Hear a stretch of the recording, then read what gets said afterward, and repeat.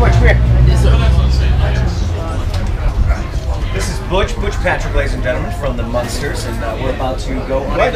Yeah, my name's Ray. I know, Ray. Butch is going to let us drive in the coach, right? We're going to be driving the coach today? I'll be driving, they'll be riding. Okay. Oh, we can't drive? No, can't drive. What are we looking at here? This is the...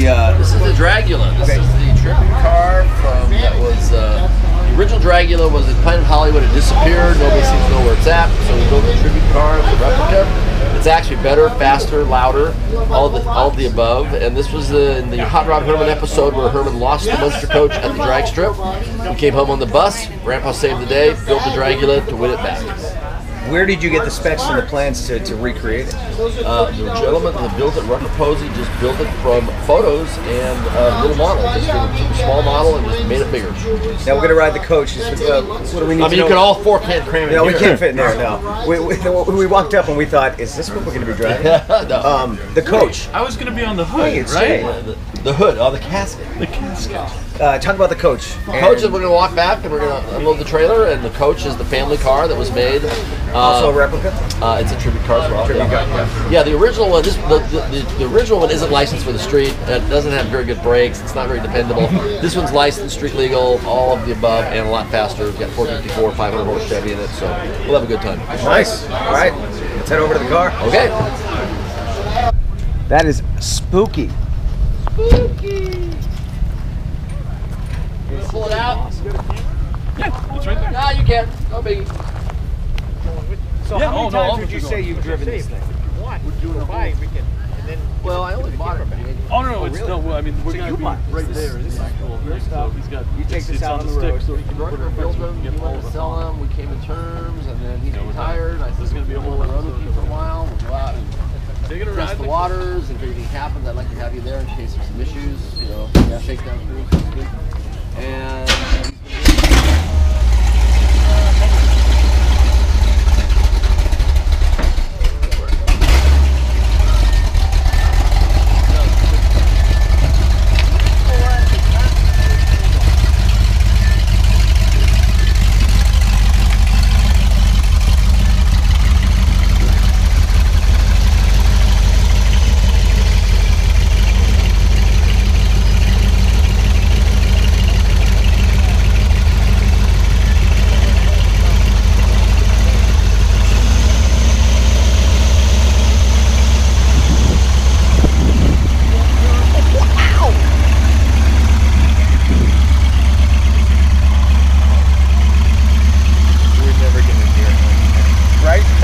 Okay, it's just speak up. We did a little thing with him before. Yeah. I'll sit the way back. watch the stuff.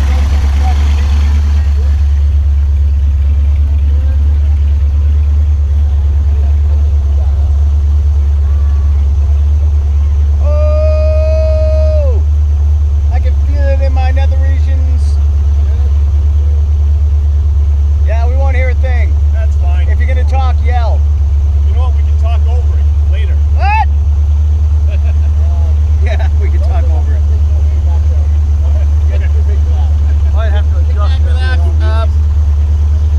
don't know what you got, how you're gonna handle. I'm gonna drive up and down the street for about 15 minutes. Sounds good. I think we're gonna let Marie talk because you're not gonna be able to hear All right, us. very good. We'll Marie, talk. You're gonna be in charge. What? It's quiet right now. I could actually make it louder. All right, quick selfie. Ready? Okay. 1, 2. It's all of us. All right. Yeah, we're good. I feel famous. Everyone's taking our pictures. This is great. Yeah. We're You good. know who I am? I'm one of the hosts of Distracted Driving. And this is Butch Patrick. Away we go. All right, Butch has generously allowed all of us to be here in the coach. Butch Patrick, ladies and gentlemen, from the Munsters. Hello, everyone. How are you? Oh, watch out for the van. Woohoo! You never want to get into an accident with the coach. No, I don't think I would. Could you imagine the police report, though? Yeah. Yeah, that would be funny, especially in the Dragula. All right, now, Butch, we all know you and love you from the Munsters. Yeah. What else are you doing these days? What's going on? Well, Traveling around, obviously. Yeah, I purchased these cars, this whole rig in January, and it's the 50th anniversary of the show.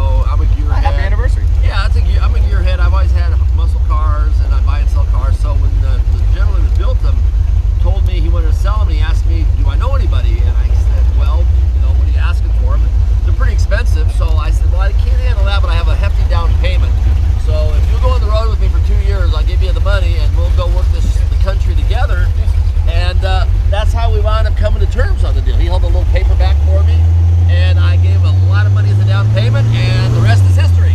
And you get to travel around. I mean, that's nice. Woo-hoo!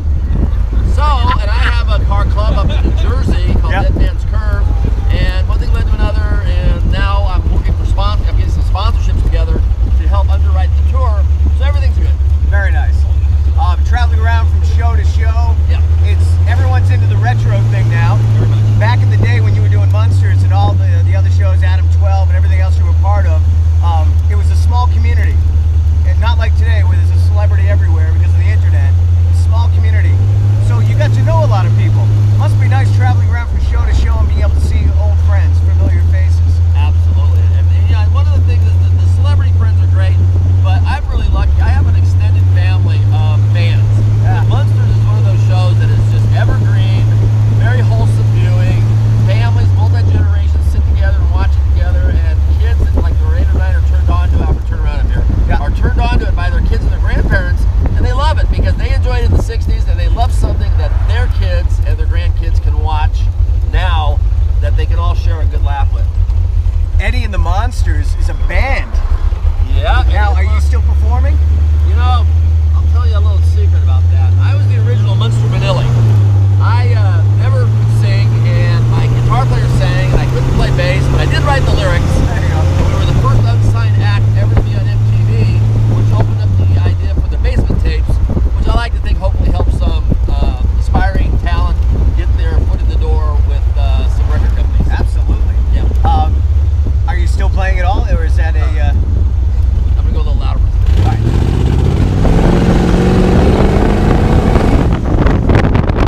Am I still playing? Are you still playing? No. No. Traveling around too much. Yeah, I don't actually. I'm really not a musician. Excuse me. Well, none of us are. Okay. What is your... I'm just, I'm looking around. We are at the Brimfield Flea Market, by the way, and this is the coolest place. There is a treasure on every corner. Yeah, there's like a mile of both sides of the road, 100 yards deep each way, just thousands and thousands of vendors and a lot of neat stuff. Have you had a chance to walk around, or are you at the tent? I've walked around. I'm actually looking for a little. It was like a Model A tail light that was supposed to be on my bicycle, the '64 Stingray bike that I got, that Von Dutch and Harris built. So I've been kind of eyeballing around, looking for a little lantern that I could put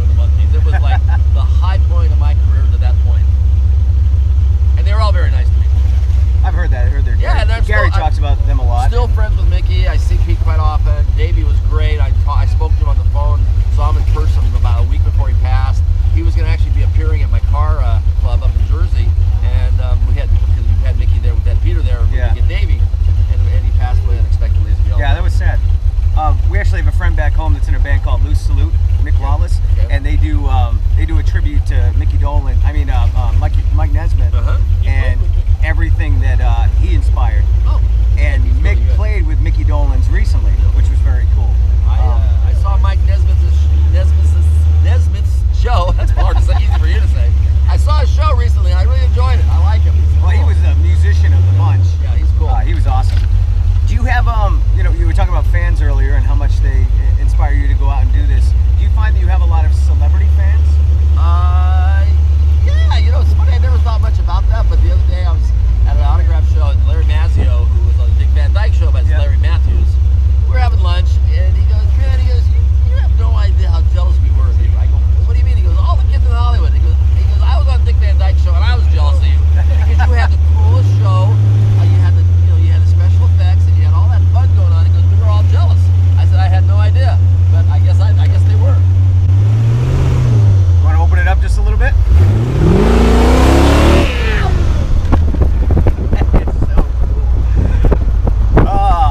Butch Patrick, ladies and gentlemen, we're with Butch, and we're in the Koach, the Munster's Koach. We're going to turn around. Yeah, we'll go through the gas station, turn around. How often have you been in this area? You spent a lot of time in Massachusetts? First time. First time, really? Yeah. This is one of the biggest, I think, right? It's huge. Jay, is that what they say? This is one of the biggest in the country? That's what she said. That's what she said. It's one of the biggest. But we want to thank you for your time. We still got some time. I don't know why I'm so nervous. Okay. Hold on. They didn't even hear it, the old ladies. How are you guys doing back there? We're doing great. Trying not to lose our hats. Yeah. I don't have a hat. You did. See, parking was $5 a couple hours ago. Now it's up to 10. Oh yeah, look at that. But it goes to the church. All the money goes to the church, so there you go. What's the future hold for you? I have a very interesting project. I did a thing last year for a gentleman that invented airborne. I did a commercial for him 10 years ago, and he remembered me. And it was called Dengue Fever Adventure Hour. It's like Mystery Science Theater. Okay. But we make fun of Sea Hunt, Johnny Weissmiller's Jungle Gym, and Romar of the Jungle. And while I was doing that for him, I met a cinematographer that he had hired, and he and I hit it off, and we are launching a new company called ScareItForward.org, and we make public domain horror movies, and we give them away. Awesome. And what I'm going to be doing is I'm going to create a show for Roku called America's Scariest Videos, and then with that, I'm going to interact with all the horror hosts around the country and kind of hold court. When I give them their free public domain movie, I will interact with them and get them talking to each other and have like a big daily show. Wow. It'll all be featuring horror genre hosts. So this really is a project. Oh, yeah. It's not just a show you're doing, No, it's doing but you're inspiring. You're helping unknown directors and producers and Script horror writers, fans. anything with the horror genre, and then we put it together. We make a free movie. We pay for it with product placement from companies and or people that want to put their self or a loved one into a movie role. We charge $1,000 to $5,000. We keep it very affordable.